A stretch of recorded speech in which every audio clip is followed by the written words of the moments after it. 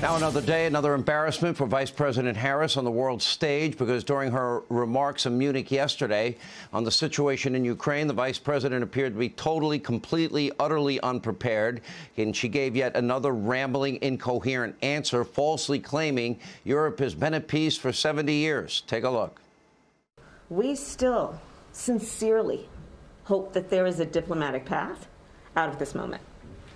And within the context, then, of the fact that that window is still although it is absolutely narrowing, but within the context of a diplomatic path still being open, the deterrence effect, we believe, has merit.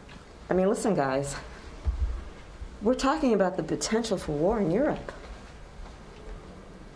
I mean, let's really take a moment to understand the significance of what we're talking about. It's been over 70 years. And through those 70 years, as I mentioned yesterday, there has been peace and security. And of course, it only got worse from there, as Harris said sanctions would absolutely deter Putin, despite also saying that Putin already made up his mind to invade Ukraine. And just another baffling contradiction. So which is it? Ask yourself. What is all of this turmoil going to do to energy costs around the world? Rising gas prices, a 40-year high of inflation we have now, a barrel of oil almost $100. Some economists thinking it might go to $150. Does the Biden team have any solutions, any answers? Here with reaction, former Hawaii Congresswoman Tulsi Gabbard is with us. Tulsi, thank you. How did she say on Sunday that she believes sanctions on Russia would deter Putin? And then, on the other hand, talk about when America stands for principles that we hold dear, we put ourselves out there in a way that we may incur some costs. We're already paying $1.50 more a gallon for gasoline. Now we're going to pay $3 more for a gallon of gasoline? Yeah, Sean, I want to focus on those 2 points. But first of all, my gosh, this is embarrassing. It's hard to keep track of all of those jumbles of words.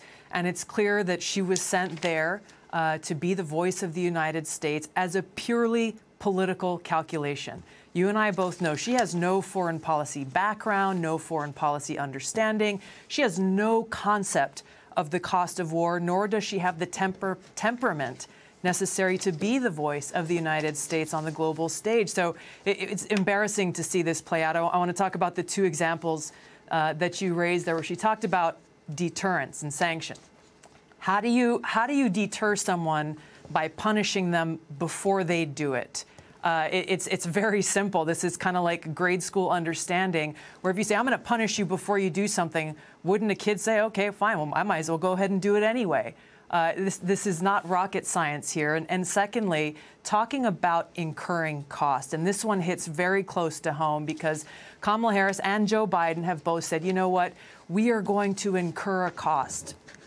They're not going to pay the price. They're multi-millionaires, both of them. The power elite are not going to be negatively impacted by this continued escalation. You know who will pay the price? It is hard-working Americans all across our country, and frankly, people around the world who are already paying the price and will continue to see things worsen. This energy and gas crisis, raising prices, as you mentioned, we'll see those continue to go up. We'll see that squeeze happening across the country and around the world. Russia is a major exporter of wheat. We'll see those costs increased around food. Russia is also a major exporter of nickel, which is a major element of the electric vehicle industry. The list goes on and on about the direct impacts that the American people ourselves will have to pay, as well as the impact on the global economy. So really what they should be saying is not we are going to incur costs.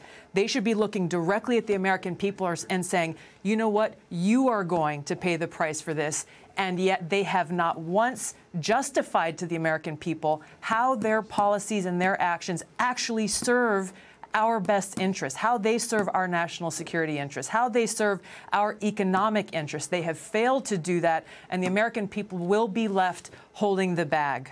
Tulsi, I want to be very clear. I absolutely, positively do not believe in any way that the United States should be involved in this conflict. But I do believe that Joe Biden's energy and economic policies created all of this, a 40-year high in inflation, on average about $1.50 more a gallon. Everything we pay for costs more.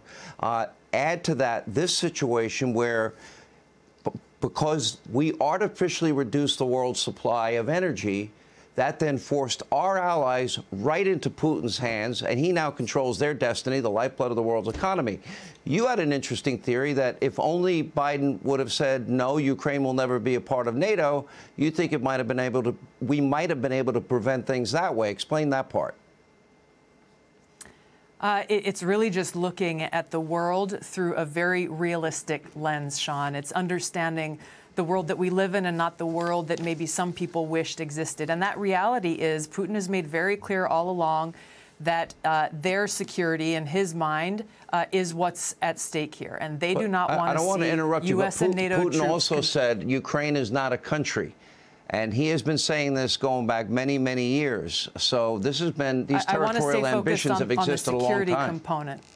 They have. They go way back, and they pre-exist this moment that we're facing. But with regards to U.S. and NATO, just like we would not want Russia to come in and start putting their tanks and missiles on our borders, either with Mexico or elsewhere, Russia says, hey, I don't want U.S. and NATO coming and making their military outposts on our borders within Ukraine.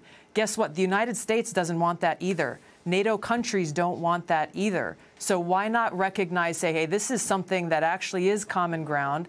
It is highly unlikely Ukraine will ever become a member of NATO. Let's take it off the table, and immediately that would de-escalate these tensions and take that reasoning away from Putin for him to build up this presence on Ukraine's border. I might be a little more suspicious than you in believing that I think this is very personal for Putin, and he's taking this as this is Russian land and we will take it, and how far he goes with that, I don't know. By the way, he's speaking at CPAC. I was going to be there. I had a conflict. I'm not able to go, but congratulations, and I look forward to watching your speech. Thanks. All right, thank you for being with us. Hey, Sean Hannity here. Hey, click here to subscribe to Fox News YouTube page and catch our hottest interviews and most compelling analysis. You will not get it anywhere else.